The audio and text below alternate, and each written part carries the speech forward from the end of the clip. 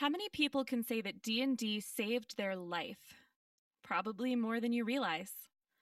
Today's episode comes with a content warning for talk of suicide and suicidal ideation, but these stories show us how gaming can be an amazing tool for mental health. So today, I'm proud to share with you another way to think about why games matter.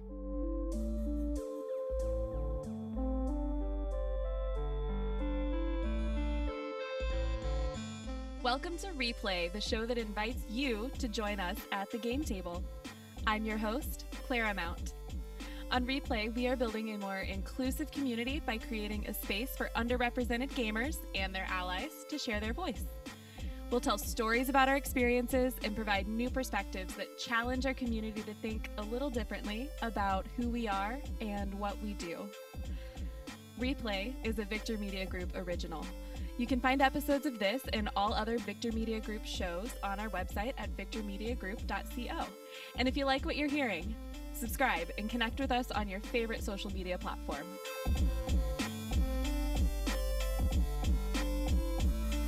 Today's guest is Missa Dawson. She is the manager of a local game store called The Gaming Goat in Mason, Ohio.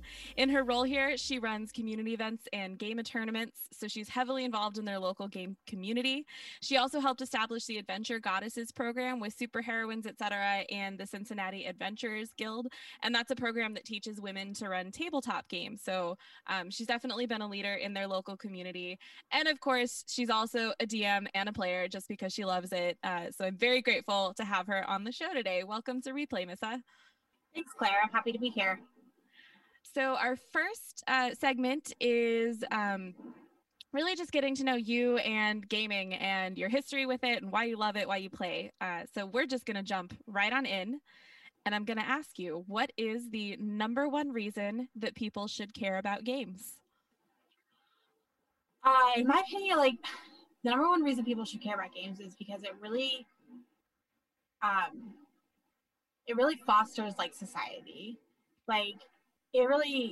You can sitting around the table with your friends and making shit up or playing a game or whatever. There's nothing better than that feeling. Just being there and being present with your people. So I mean, that's why I think people should care about games. Whether you care about that or not. That is somebody else's problem, whether they care about it. Exactly. What was your first introduction to gaming? I guess my first introduction to gaming was things like Monopoly and Life and stuff. My sister and I loved Monopoly growing up. Oh, I love Monopoly too. We would play a game that would last weeks. Wow. We would play all the way through it.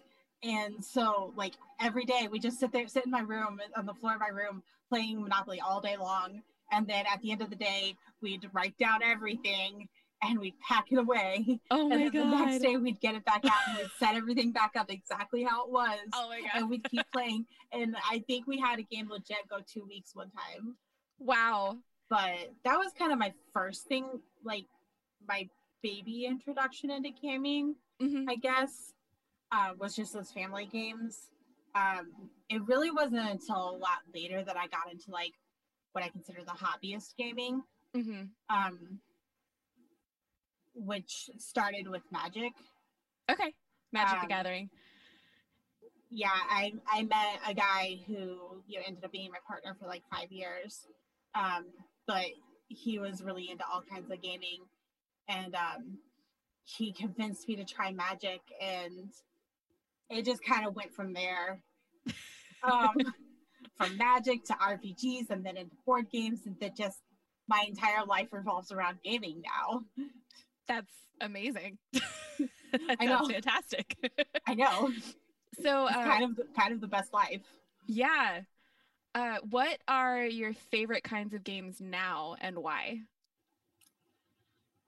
I really have to go with RPGs. The role play aspect is just amazing.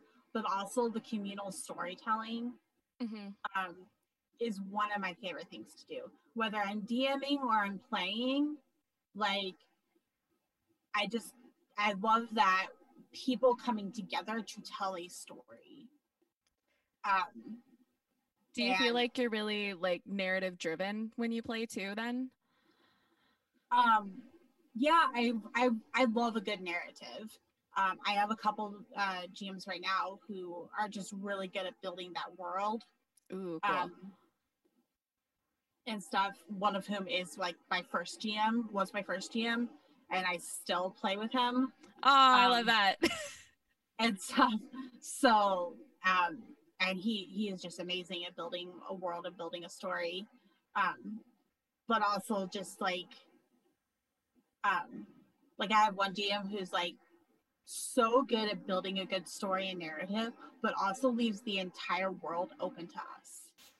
Oh, cool. Like you always feel like you have multiple directions that you can go in, and it really feels like choice. Like he's really good at that sandbox style gaming. Oh, that's so hard to do too. It is so hard. Like he has reams of notes. Like, okay, if they decide to interact with this person in the town and they take on this side quest, then you know this is everything I need to know for that side quest. And he has literally like 5-6 scenarios completely planned out for us at all times. Oh, that's awesome. So, moving right along, could you tell me about a gaming experience that was significant to you and why? I really have to say the moment I joined my first RPG. Tell me about it. So like I was painfully shy, Mm-hmm. and the same guy who got me into magic, he would tell me these amazing stories about like he and his friends went on this adventure and like this thing, and like all this stuff happened and stuff, and I'm just sitting there like, what are you talking about?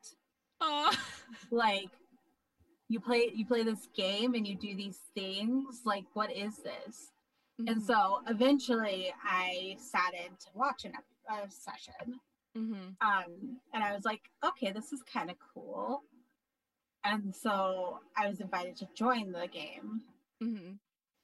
And it is a complex custom system and stuff. And my first character, I had no idea what I was doing. It'd be The like GM that. the GM sat down with me like 15 minutes before the first game, which is not enough time to build a character in that system. Even now, I need more time than that to build a character in that system. And it's just like, well, kind of what do you want to do? Like, blah, blah, blah, blah. And I'm like, I don't know, and stuff. But I Mm-hmm. got a character made, and that first session was just magic. Yeah. Like, it just clicked for me. Like, I was still super shy and like super unsure of myself, and like didn't really know what to do or how to Mm-hmm. engage and stuff. But like everybody was super chill, super awesome, really good at like bringing me into the story and bringing me into that communal storytelling that I love so much now. Mm-hmm. And it just sparked the addiction. Like it just like, and it is an addiction. I have a serious problem. I'm in like 6 games right now. Oh my God. You crazy person. Like I have, it is now every Wednesday, Saturday, and Sunday I have games. Wow. They run on alternate weeks. So it's just like one Wednesday I have this game, and the next Wednesday I have this game, and then one Saturday I have this game, and the next Saturday I have this game, and it just it is kind of insane, especially because I also work an insane amount. Yeah. But You weren't joking when you said gaming is your life now. gaming is my life. It's stuff, and also like I live with the people who own the gaming goat, Mm-hmm. and the gaming goat that I work at specifically. um so like I'll come home from work and it's like, what do we want to do tonight? Let's play games. Man. And go down to our it's not massive, it's a pretty decent sized gaming library. and we'll pick out a game and we'll play a game for a few hours before we go to bed and stuff. And it's literally like, I just worked all day in a game store and I'm coming home and we're going to eat dinner and I'm going to play more games. And That's so cool. the next day I'm going to come home from work and I'm going to play a game. I've been playing this RPG, you know. Did you ever imagine, like, that first day when you stepped into that game and you played for the first time, did you ever imagine that this is where you're going to end up? No, absolutely not. Like, I never even imagined that I would enjoy working retail.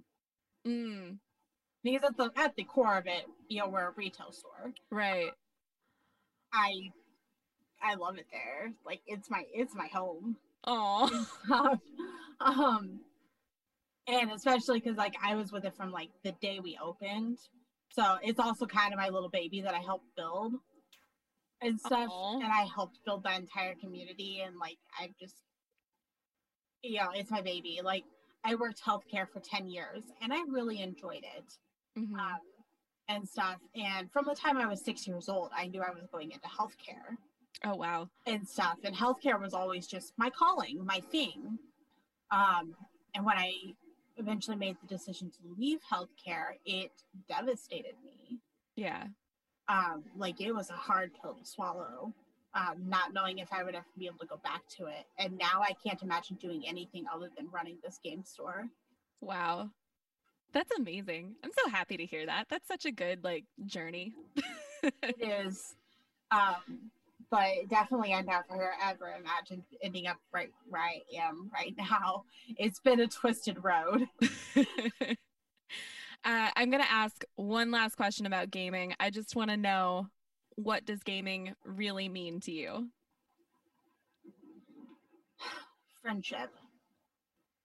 Like, it just really, it is just, like I said before, it is just all about friends. And especially as you know, I'll get into a little bit later, coming from where I started before I got into gaming and stuff, and what gaming has really provided to me, has been friends. And not just friends, but people who accept you for who you are. Like, it just, like, we're all nerds, we're all the same kind of, you know, people. You know. Yeah. But being able to sit around the table with people who are like you and feel that connection and feel that community, and that it's awesome. That's amazing. So we're going to take a quick break from this point. So thank you so much for talking to us about why you love games and why they're important to you. When we get back, we are going to talk more about your chosen topic, which is how gaming can actually impact your mental health. So stay tuned, everybody.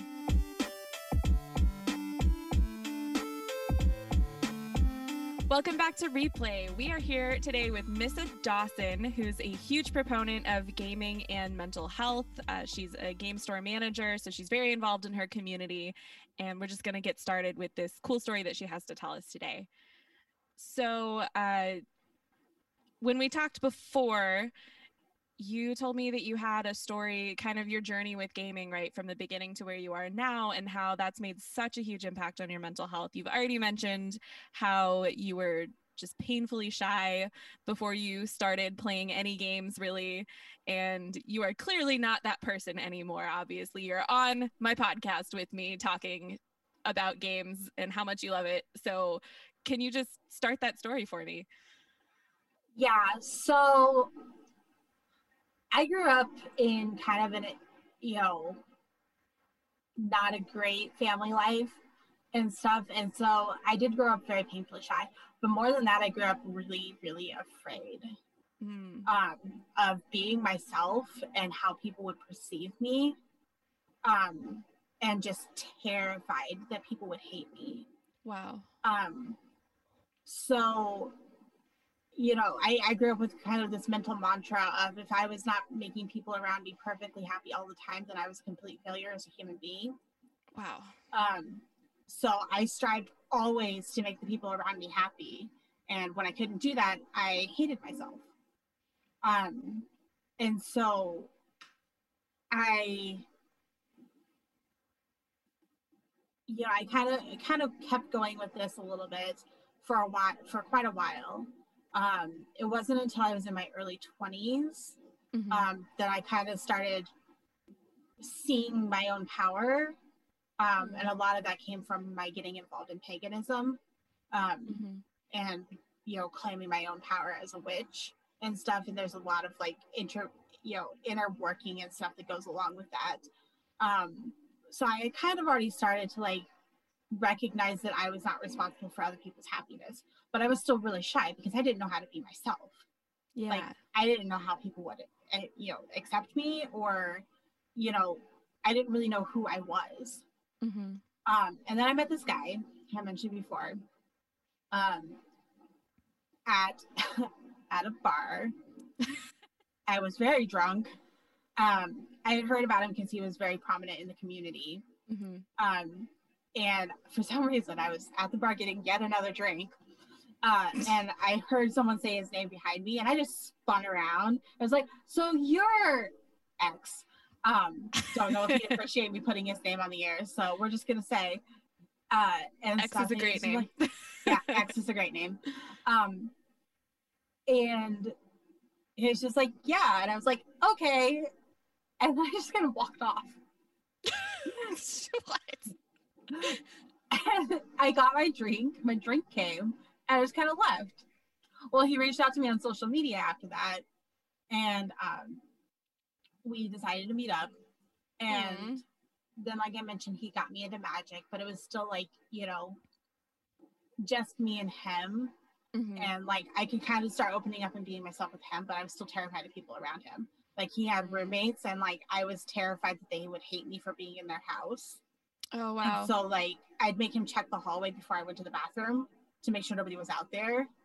And so and it was just this petrification that people would like hate me, and people would not like, they would hate me for just being there, for just existing or stuff. Eventually I also stopped being afraid of like his roommates, and realized that they didn't hate me for being in their house, and that they were also cool people. And one of them was my first GM, and stuff. So I started learning how I could be myself. And a lot of that actually came out through the game that I was playing in, because you're playing this character. And this is where I think RPGs especially can be really beneficial in mental health and people with social anxieties and social development issues. Because it gives you a platform to be someone else. You don't have to be yourself. And in that platform as someone else, you can test the waters of social interaction without feeling like you're putting yourself on the line. It's safe. So it's safe. Yeah. It's a safe place to kind of explore being something that maybe you would want to be yourself. Explore being this adventurous person who does these crazy things, like seduce all the guards, because of course I played a succubus. Naturally. Not natural to me at the time, but since it would be, that would kind of be a natural thing for me these days. But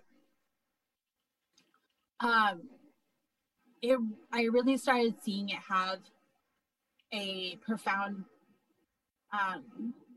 impact on my mental health and on that social development that I had been lacking for most of my life. I had this great group of people around me who accepted me at face value for everything that I was, accepted that I was painfully shy, took the effort to engage me, and bring me out of my shell and show me this wonderful wide world that I had been missing out on, and let me feel acceptance. I love that. I love that so much. And so those people were my first experience with like true acceptance. From there, I just blossomed. Mm-hmm. Um, What was but it? What was it go ahead. about that group of people that helped you come out of your shell? Like, what did they do? They just like they didn't do or not do anything.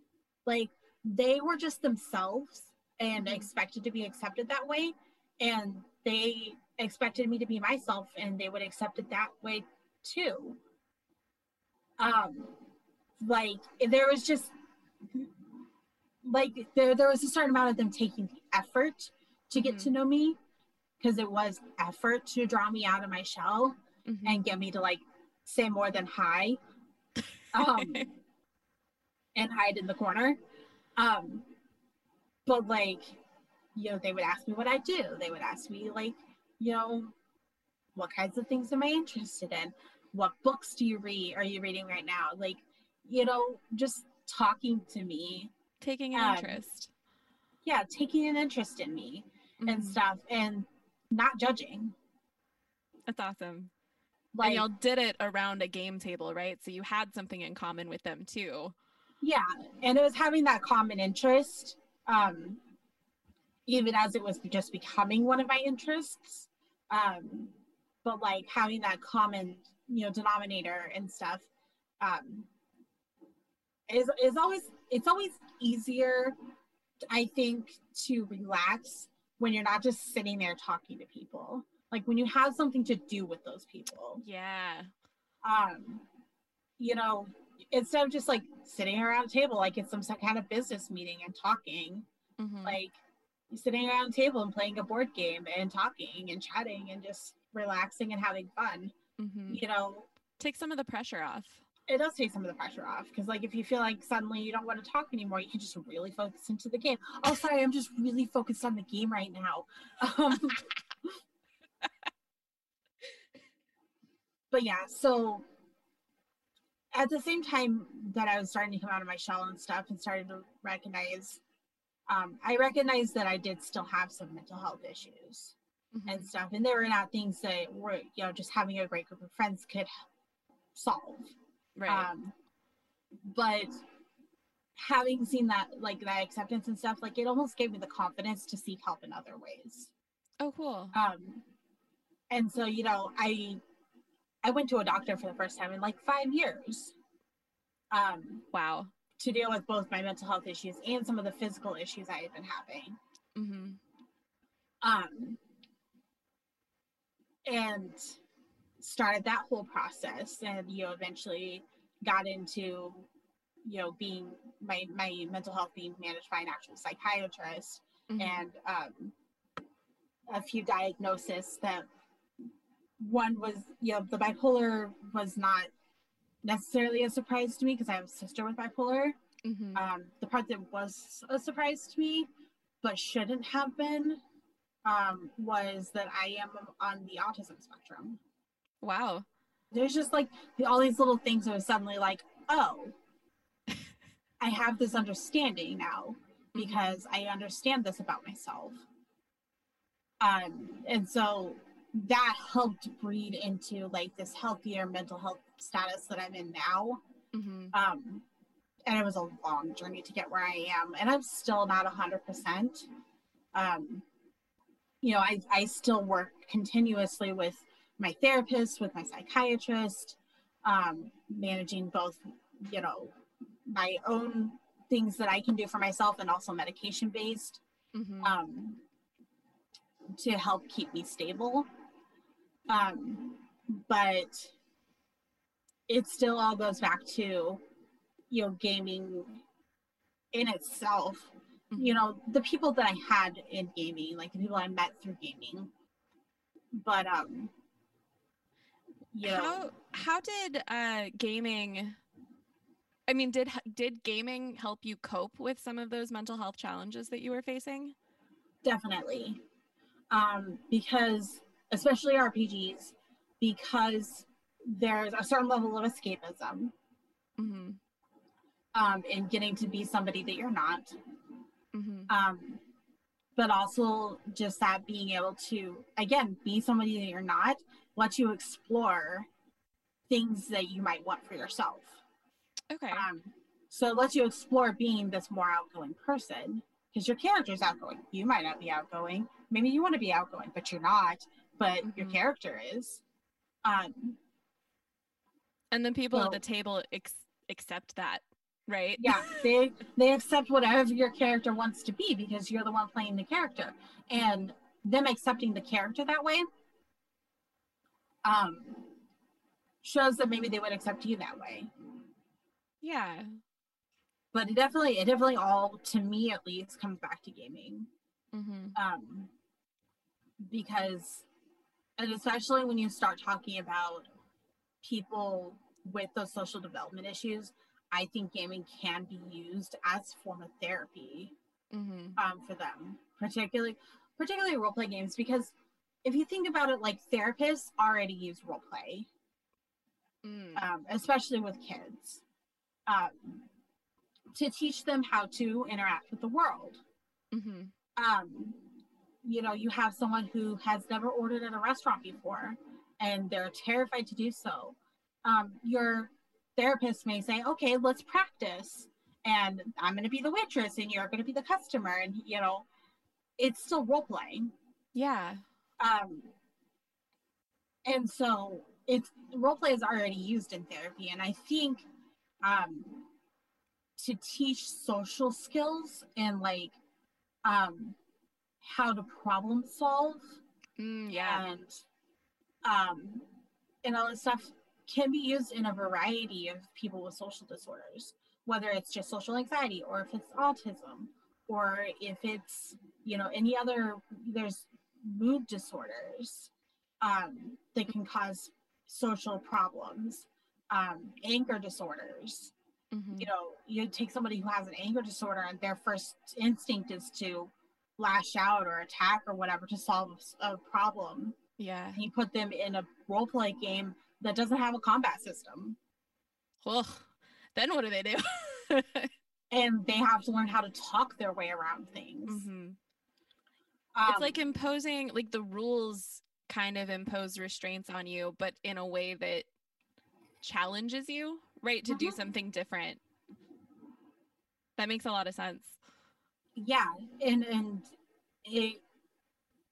then there is that escapism part of it. For people who just have like severe social anxiety. You know, they can use that to use that platform to be someone that they're not. Because that was definitely my biggest issue, was social anxiety. Yeah. And I still have social anxiety from time to time. Like, if I'm going to go meet up with a group of people I've never met before, or there's going to be people I don't know there, like, I still have social anxiety about it. But I have more of a understanding of myself now and ways to cope with it. Because I practiced those skills in such a way that taught me how I can handle things. Yeah. Thanks for sharing that. We're going to take a quick break, and when we get back, we're going to hear about the impact that one gaming community in particular has had on Missa. Stay tuned.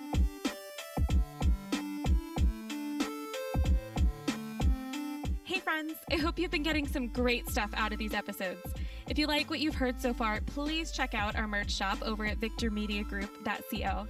Every purchase supports me personally, so I would love it if you cover your shit in my stickers.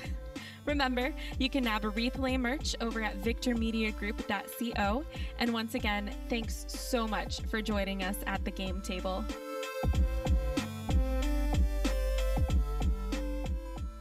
We're back on replay talking with Missa Dawson about mental health and gaming. Missa, we've heard about how gaming has helped you to learn to manage your social anxiety and helped with your own social development in many ways. And now I know this is where the story gets really tough. Can you talk to me about how gaming communities, and especially the critical role community, have influenced your mental health? Yeah, and so I learned these skills in gaming, Mm-hmm. um, and found these skills to be accepted in community Mm-hmm. and stuff. And I've met amazing people through the communities that I've found. Mm-hmm. Critical Role being one of the biggest communities, the most accepting communities that I've found, Yeah. um, who actually played a huge role on me, with me, through a very rough period of time. Um, there was a couple year period where my depression got really bad. Mm-hmm. And looking back, I think it was the beginning of the burnout that I felt from the medical field. Uh, Oh. but I, this was a couple years after I'd gotten into gaming, and I met the people who were my support system, and I, um, I still ended up in this deep depression, Mm-hmm. um, that just nothing could really shake me out of. I actually almost lost interest in gaming at that time. Wow. And um, then I was on Facebook one day, and a friend of mine mentioned something about a Critical Role mental health group. I'm Hmm. like, oh, you're part of some gaming oriented mental health group, which I had heard of Critical Role. I had tried to watch it, didn't get very far. Because especially in the first campaign at the very beginning, the audio quality is very poor, and that just turned me off. And the fact that I've always had a hard time just sitting and watching something for long periods of time, Yeah. because I'm ADHD, amongst all my other things. You just have like a list of like, these are all the Oh, ways I've I'm got the whole neurodivergent. alphabet soup. Like, girl, I've got BPD, OCD, ADHD, ASD, like Wow. GAD, like I got the whole alphabet soup. Let's throw in the LGBT letters too. Like, Yeah, LGBT, like you those really are an letters alphabet. also apply. I just, it's the whole alphabet. Um, but I joined the Critical Role mental health group, and everybody was super accepting, like Mm-hmm. super supportive. They didn't care that I wasn't a critter. Um, they just love, Oh. which I've since discovered is a trait of that community. Like every fandom kind of has their people who are, if not toxic, at least like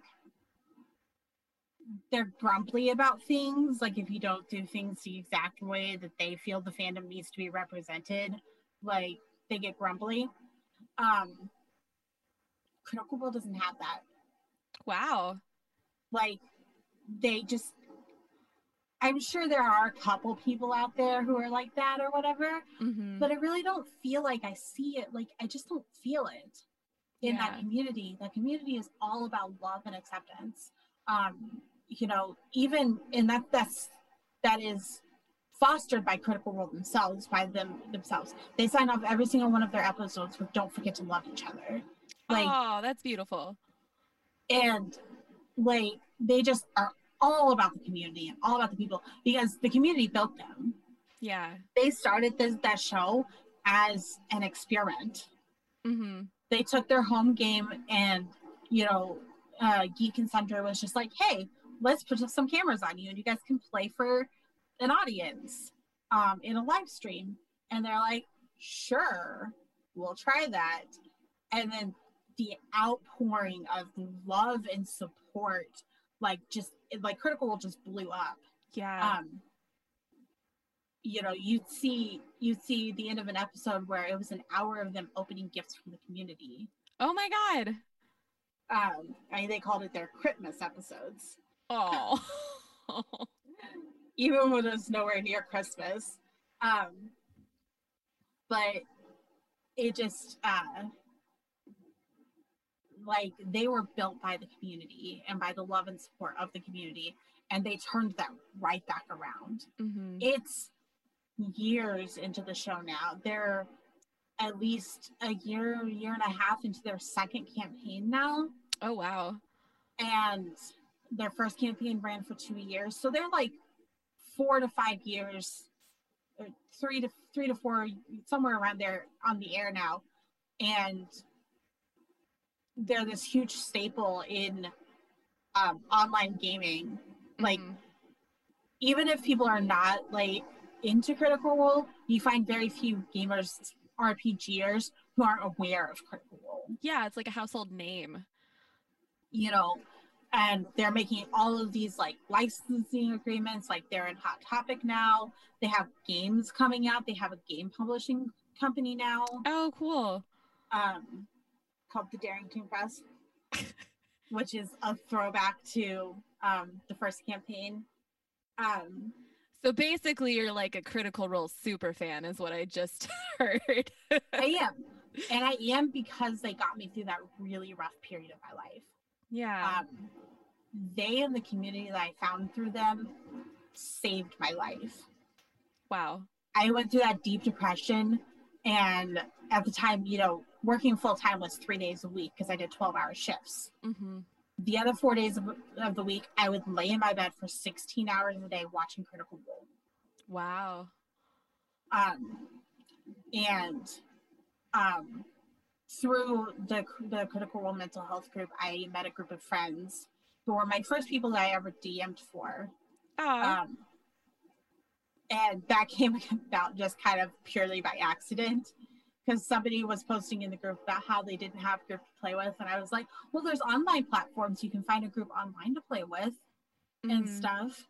And so many people were like, yes, I would totally play an online group and stuff. So I made my own post, and I was just like, hey, you know, people, I made this comment on this other post. People seemed interested who would actually be interested in playing online. And then becomes this thing where we ended up with like 10 people. Wow. And stuff, but nobody wanted to GM. And I'm like, I've never done it before, but I'm willing to try if you guys are willing to bear with me. And that's huge, to go from so shy that playing was hard at first to being able to run a game with strangers. I know. That's amazing. And it was like, even from the beginning, like, they didn't really feel like strangers to me. Oh. And that I think is from Critical Role. But they actually became the core of my mental health support in that time. Where we had our Facebook message group and stuff, and I'd be so low, and I'd be outright suicidal, and ready to just stop everything. And I'd be like, post to the group like, hey guys, I'm not okay. Can you help me? And love, support, like, talk me through everything, until I was stable enough again. And they saved my life on multiple occasions, and I've saved their lives. Like, you know, we support each other, like, and from the very beginning, we were family. That's amazing. And we are still family. Like, I'm still years later friends with them. And I'll still, like, if I hit a low period, I'll still reach out to that group and be like, guys, I'm not okay. You know, or people will reach out to me or us, you know, whoever in the group. And we're all on various schedules and stuff. So no matter what time of day you have an issue, like, it can be 3:00 in the morning, and one of our people who is an overnight EMS dispatcher, she's awake, so she's just like, I'm here, what do you need? Like, oh wow. You know, or somebody else is awake, or, you know, just no matter when, because we have people literally all over the world. Well, and two, there was one time I came home from work, and I had a meeting with my manager that morning where it kind of came down to some real talk about whether or not I should still be working. And I came home, and I was just in tears, and I was just ready to go and stuff. And I put on Critical Role, and the end of the episode, there was a segment from the community that was, what does Critical Role mean to me? Oh. And there have been a few of those segments and stuff, and I watch them and I always cry. I always want to cry. Because so many of their stories are my story. So many of them talk about how Critical Role saved them and stuff. And that morning, because I worked overnights, I sat down in my bed, and instead of writing a suicide letter, I wrote a letter to Critical Role, to the cast of Critical Role, and told them what they mean to me. Did you send it? It felt cathartic. And it was like a very, I don't know, come to, whatever moment of understanding about myself, and understanding that, like, yeah, my story is hard, and right now is even harder, but like, I can do this, I can survive this, because I have these people in my life that support me and love me unconditionally. That's so powerful. That's so powerful. Do you have any advice that you could share with other gamers for how to find your way into these sort of communities? Check out your local game stores. Like, there, hopefully you have one in your area that is good, has a good community. Check out some online communities. Like, if you're into Critical Role, check out the Critical Role fan group. Like, if you're, whatever you're into, see if there are not, groups around for it. There, online is obviously no substitution for in person, but it can be just as powerful. Yeah. When I was going through that really rough time, it wasn't the people I knew in person. Like, they were still supporting me and still loving me and stuff, but it wasn't them that I turned to when I was at rock bottom. It was the online group that I found. So online can be just as powerful. Okay, so for the existing gaming communities, right? So like the players and the GMs and the game store owners and all those people, do you have any recommendations for what those leaders in the communities could do to help invite people into the fold, especially people that have like social disorders like we've been talking about? But what can we do from people that are already inside the gaming community to keep inviting those people in? Be open, be accepting, don't judge. Like, I've found a few people who are like how I used to be through the game store, and they're now part of my close friend group. Huh? I have this one friend who is more autistic than I am. He's still high functioning enough that he can hold a job and stuff. But he had never had someone who just openly accepted him for who he is. Wow.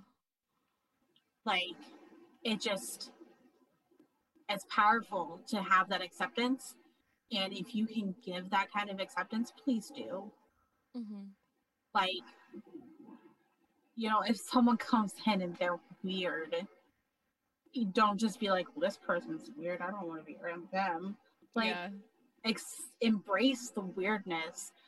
I swear you will learn so many amazing things from the weirdos. Like, from people who are like that. It goes back to emulate what you want to see. If you want to foster that kind of community, be that kind of community. Be that kind of open and accepting. Be friendly, be there, be whatever. But, like, that's the best advice I can give to people who want to encourage that kind of community and to encourage those kinds of people to keep coming back to them and to be part of their community is that you have to show them that they're accepted in that community. Because anyone with like anybody who knows that they're different, who has social development issues, like they feel the weight of trying to fit into society. Yeah.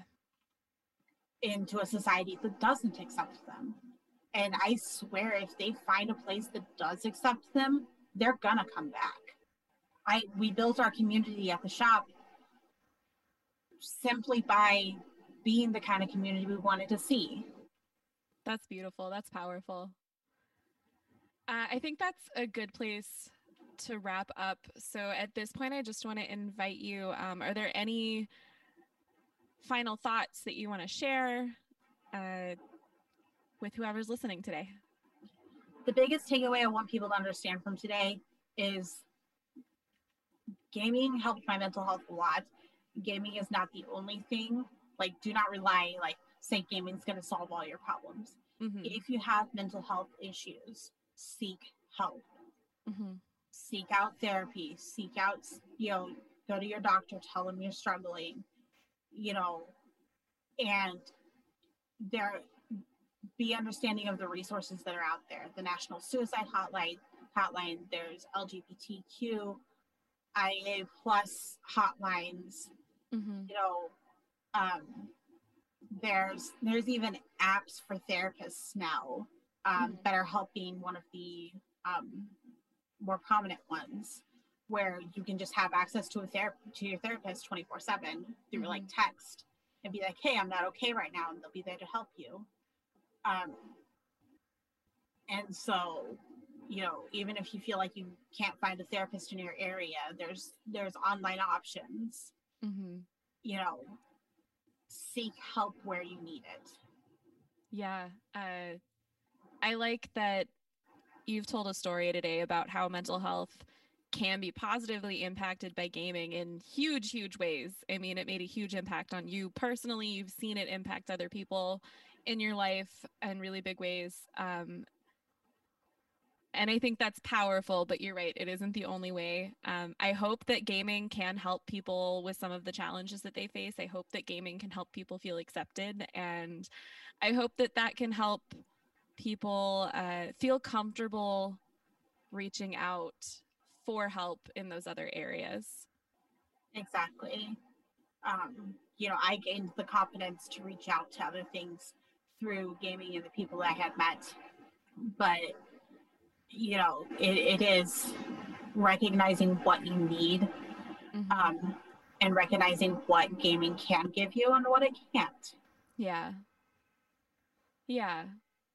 That's amazing. Thank you for sharing your whole story with us. I know there's so much more to tell, but what you shared with us today, I think, is really powerful. And I think will really help people who might need to hear this story. Like you said, you found the people that you needed when you needed them, right? You found gaming when you needed it. I hope that maybe this podcast can find some people who need it. So that's my hope too. Thank you so much for coming on my show today, Missa. Thank you for having me, Clara. Thanks for listening. I'll be back again soon with another episode. You can find episodes of Replay and all other Victor Media Group podcasts at victormediagroup.co. Replay is a VMG original and is created, hosted, and produced by Clara Mount. The show is executive produced by JB Adams and Gerard Mitchell, with sound design by Aaron Trinka and original music by Bison. It's the mission of Victor Media Group to make the world a better place by making ourselves better people. If you like this show, follow Victor Media Group on your favorite media channels and check out Bison's other tunes on Spotify, Bandcamp, and SoundCloud. Extra special thanks to all my listeners for hanging out with us today. Keep on playing, and remember, you're always welcome at this game table.